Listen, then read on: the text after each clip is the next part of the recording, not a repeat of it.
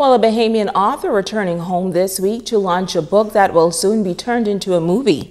The book, Generation Text, is currently available in 180 markets, and tomorrow afternoon, a book signing ceremony will be held at the Grand Lucine Resort. Mario Steele is the author. The book is doing very well, but from the book, we've actually created and come up with our movie called Generation Text. Our movie, Generation Text, is about a pastor that kills his wife while texting and driving. So we're bringing the faith-based aspect of it along with the social aspect of it. And our goal is to save lives, basically on the spiritual side and on the social side. But the movie talks about this forgiveness.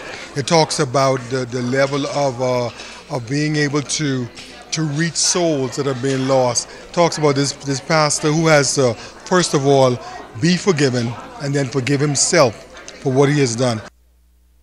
Now, Steele says they hope to shoot most of the movie scenes right here on Grand Bahama, and he believes Grand Bahama's reputation as a destination for filming, as well as the overall economy, will benefit immensely.